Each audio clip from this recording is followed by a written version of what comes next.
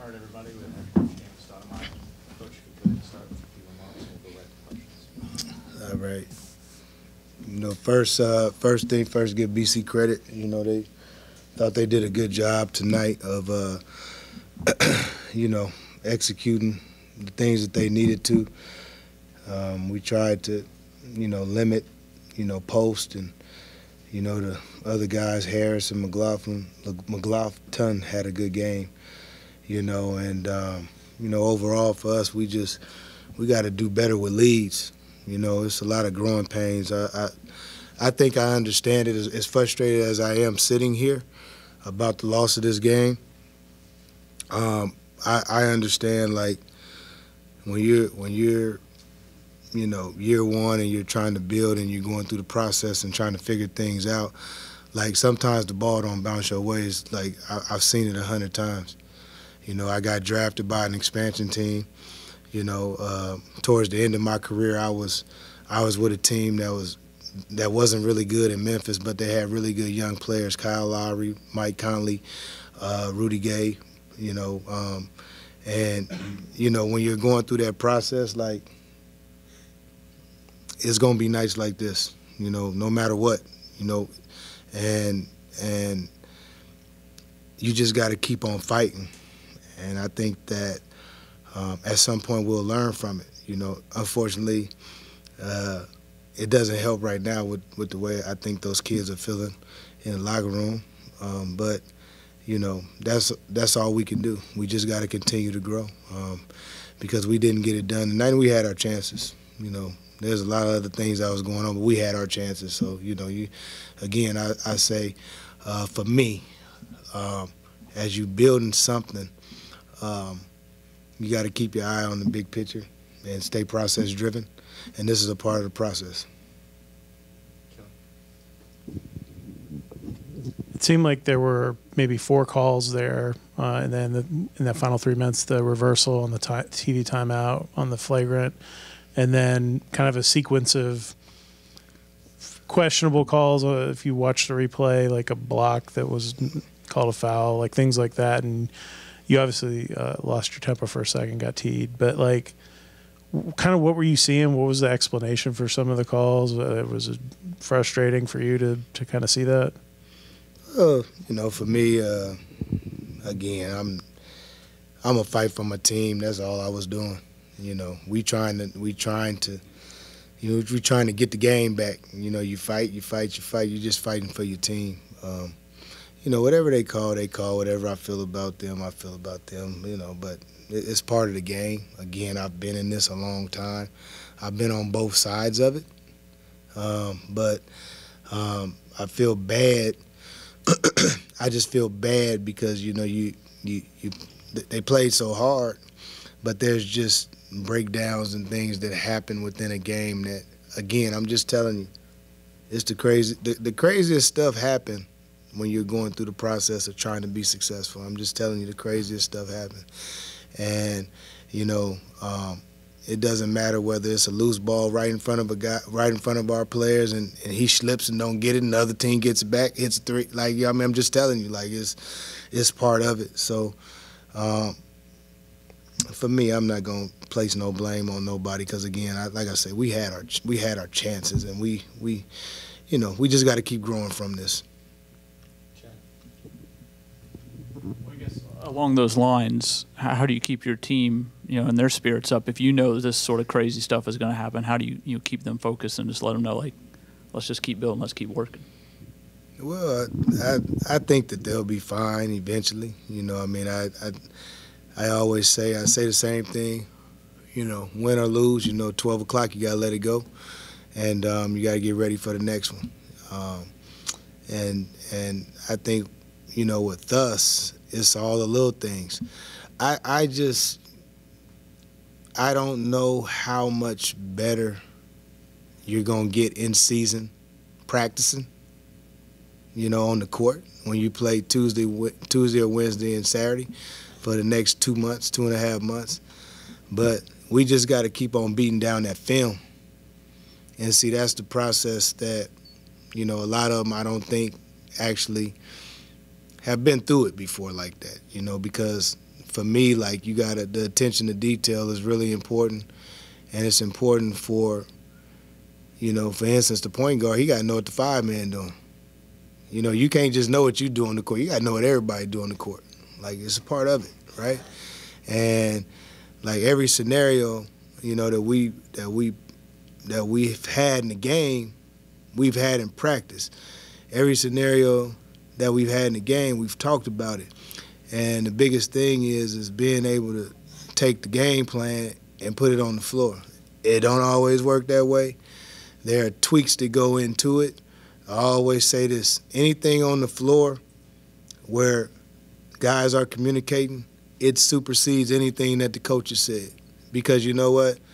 What I see from the sideline might be different from what they see on the floor, and I've been a player, so I understand exactly what that is. So for me, I just want our guys to, think about the little things that we didn't do well, and then hopefully that can help us in the next game come Tuesday.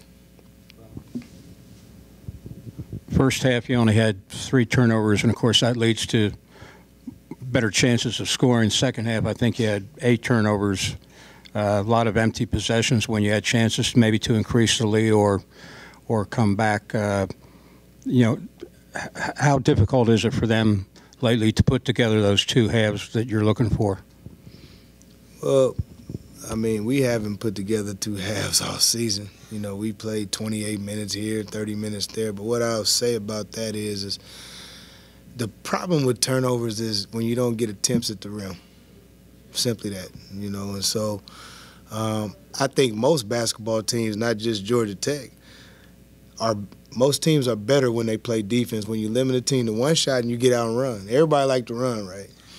So when it becomes a half-court game and now you're asking everybody to think, now it becomes tough. Now everybody has to remember things. That becomes tough. Now, you got to have people that maybe might think for somebody else on the floor. It is my job to try and put guys in position so they can show their strengths and hide their weaknesses. That's what good coaches do. I believe that. I truly believe that. And so the thing about it is, in those moments, I know who my team is through and through. I believe me. I know exactly what each player is. I know their strengths. I know their weaknesses. I know what they can and can't do. And I think sometimes what happens to us is we become prisoners of the moment, and we just start playing basketball. We don't know the score. We don't know the clock. And so the empty possession on the offensive end turned into not getting a stop on the defensive end. And after a while, what has to happen is then I only had 1 timeout. And so I was trying to get through, and see if we can, turn the tide. Didn't happen. But, it's a learning process. All this is a learning process, I promise you. Because from the first day I got here, like the stuff that I'm talking about, it was like a foreign language to my team. And they're getting better. They're getting better. Don't always see the result of it, but they are getting better. Time for a couple more, Patrick. Coach Stoudamire, BC scored 57 points in the second half, and it seemed like there was some pretty good variability in your team's defensive intensity. Do you agree? And if so, is there much you can do about that in the swing of a game? Is there somebody you can call on, or the timeout? I guess you try that, but anything else to do? It's hard. Again, when you know some things with your team. I think it's human nature for kids to play better on defense when they're scoring. And so we only scored 36 points in the second half, and I think that hurt us. We're never going to be a good team, if we walking the ball up the floor, you're taking the ball out the net. And that was the biggest, that to me was the biggest thing. I think that when they look on the scoreboard, and we come in, we start the second half, they see a cushion when they see a 16-point lead. I don't see a cushion. I see we got to get better. We need to put our foot on people's necks, and we got to get hungry. We got to get another stop, score. Then that turns into 3 kills, and then now 3 kills come into another 3. Now you're getting kills, and so I think, what I got to do is I got to get guys to understand that we're really good when we play defense, when we have intensity, and we can't rely on our offense to help us play defense, because it don't work like that, because defense is actually the only thing that travels. And, you know, I thought in the first half, you know, we were making shots, so obviously we played D. So in the second half, we didn't make as many shots, and so I think that's our defense suffered a bit. So, you know, we'll continue to work on that. I don't, you know, intensity and all the different things, cliches. After a while, you know, you have to look within yourself, and you gotta figure it out, you know, and we'll help them. We'll go Chad and Kelly to wrap up. Is Mari Abram still with the team? Yeah. Mari Was he had, here tonight? No, he had the flu. He's been out with the flu. Him and Soiree are out with the flu.